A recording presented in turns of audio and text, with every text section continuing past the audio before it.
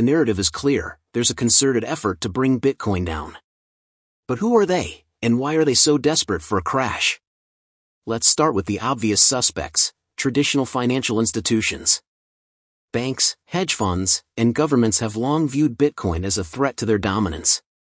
A decentralized, borderless currency that operates outside their control is a direct challenge to their power. A Bitcoin crash would not only bolster their position but also potentially discredit the entire cryptocurrency market. Then there are the short sellers. These investors profit from a decline in asset prices. They bet against Bitcoin, hoping its value will plummet. Naturally, they have a vested interest in spreading FUD, fear, uncertainty, and doubt, to manipulate the market. But the motivations run deeper. Some analysts suggest that a powerful, shadowy cabal is manipulating the global financial system. They argue that Bitcoin's resilience undermines this system and exposes its vulnerabilities. A crash would serve as a powerful deterrent to further adoption of cryptocurrencies. It's essential to note that these are just theories. No concrete evidence definitively proves these claims. However, the persistent attacks on Bitcoin, from regulatory hurdles to negative media coverage, suggest a coordinated effort to suppress its growth. So, what can be done?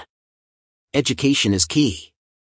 Understanding how Bitcoin works, its underlying technology, and its potential benefits is crucial. Ignoring FUD and focusing on the long-term vision of a decentralized financial system is equally important. Remember, Bitcoin has weathered numerous storms before.